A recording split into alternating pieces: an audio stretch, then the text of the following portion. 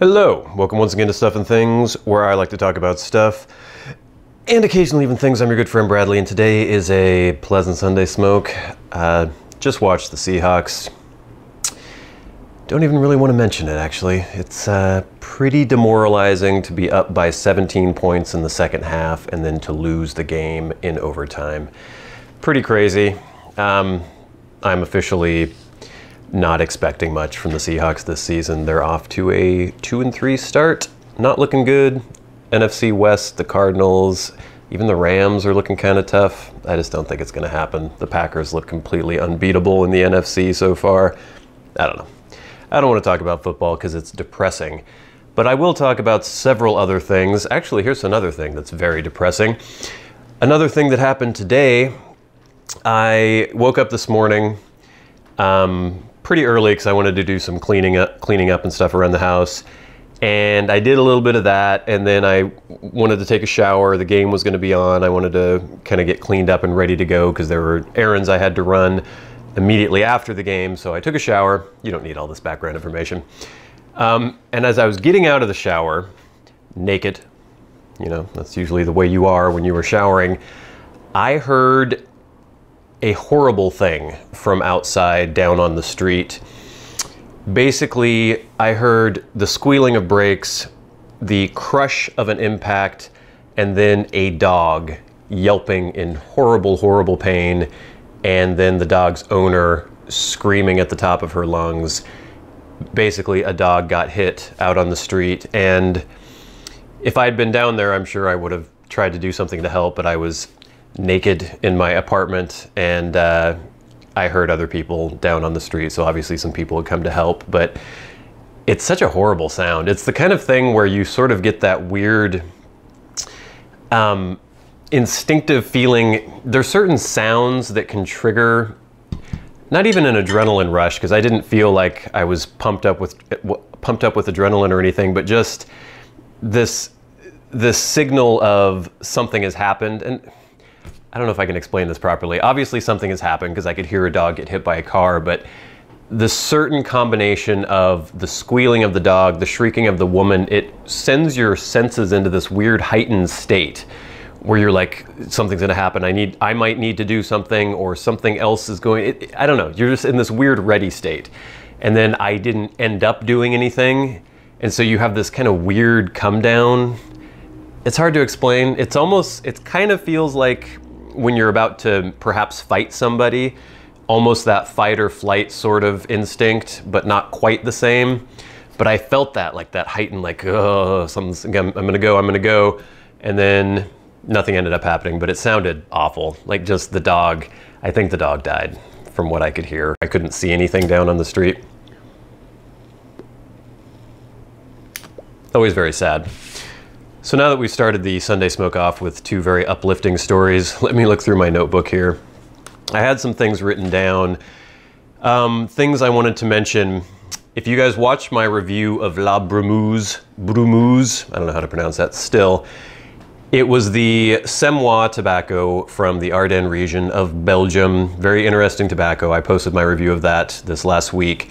And in the review, I mentioned how though the tobacco comes extremely dry, it is supposed to be smoked in that very, very dry state.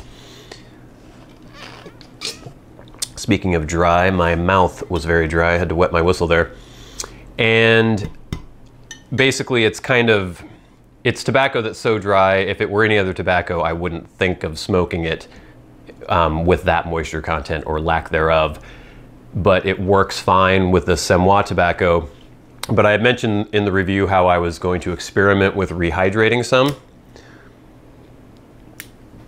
So I took just a little bit, not a huge amount, and put it in a canning jar so I could get a tight seal on it, and put one of those little button humidifiers in there, popped it in, and it took a few days for even that small amount of tobacco to rehydrate, just because it was so dry to begin with. And I tried a bowl. It was not good.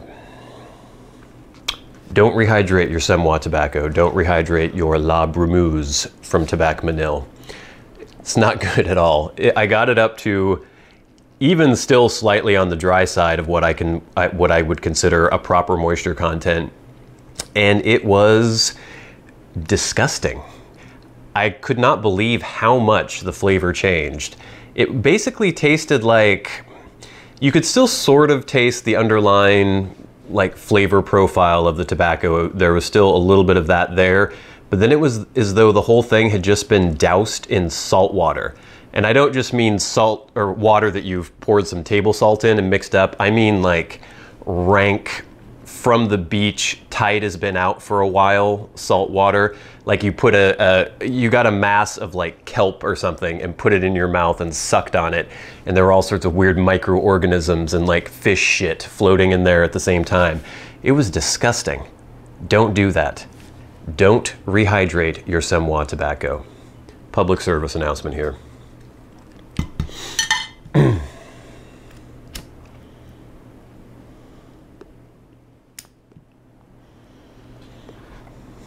Other news, I had a fairly major computer snafu going on this weekend. I had recently upgraded to Windows 10 on my main computer, which I use for editing videos and things like that, and had some weird issues with some files that were kind of becoming hidden or disappearing, and I was kind of working through all that thing.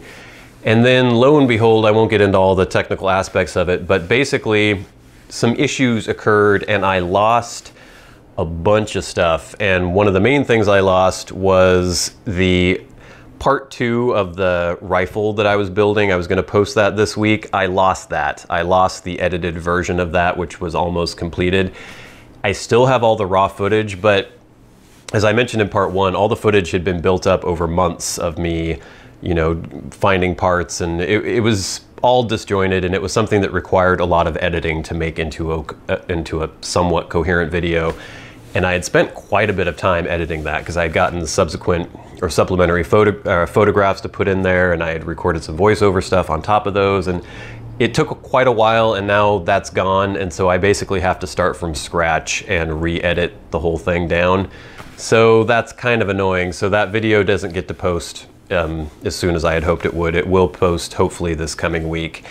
But I also got some other things in the mail.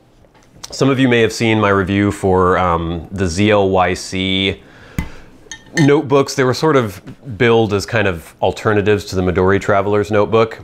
Well, ZLYC was in contact with me again, and they sent me a couple other things to review. First of all, they just sent me another journal set right here.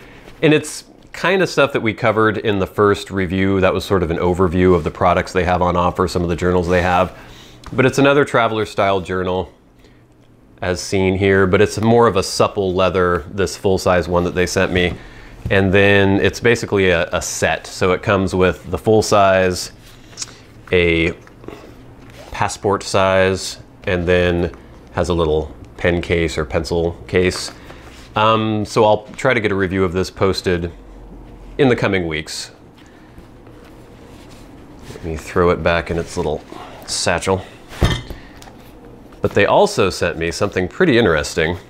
Let's see if I can extract it from under here. They sent me this. And this is what they call, let me read the full title here. Get it in camera. The ZLYC Leather Vintage Removable Padded Camera Messenger Shoulder Bag for DSLR Camera and Lens Brown. Again, a mouthful with the titling there, but this is billed as a camera bag, and it's kind of a over-the-shoulder satchel, but it's pretty cool. It's pretty nice. I was very surprised, actually, that they sent me this for review. If I pop it open here, it's got this padded compartment inside for a DSLR camera, so you'd put the camera body and then maybe a lens there, all sorts of different room for accessories and stuff. I've got some stuff in here. I'm using it as a camera bag now for my video camera just to try it out. But you can pop this divider out. Nothing is on camera. Pop the divider out.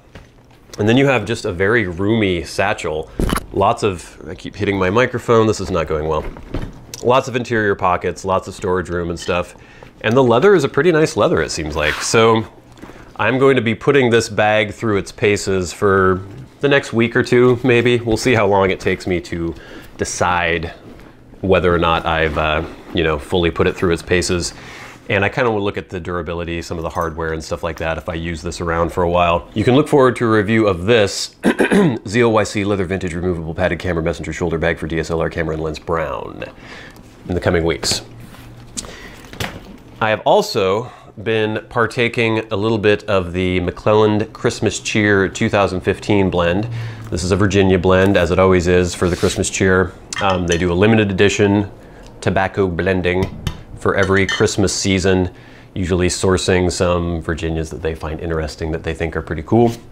Blend it all together, and I've had 2 bowls of that so far, I think. And so far it's good, it's pretty tasty. I'm not smoking that right now though. I'm actually smoking a little bit of GLP's Jackknife Plug in my Peterson's Silver Mounted Army. This is the pipe I call Phil, because Phil has a Phil right there. That's why he's named Phil.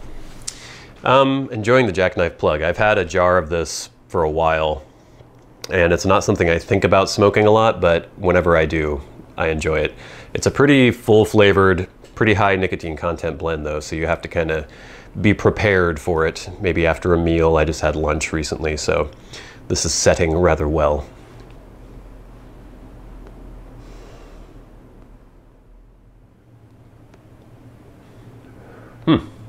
Yeah, pretty tasty stuff. But I think that's pretty much it for announcements for this week's Sunday Smoke. I need to get this uploaded. I'm running a little bit behind this weekend, and I need to get re-editing some of the video stuff that got lost in that computer snafu.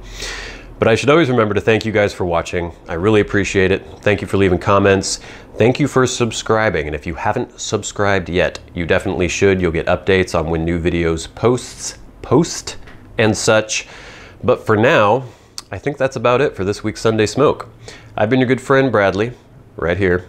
You have been the audience. This has been Stuff and Things on a pleasant Sunday Smoke. Good day.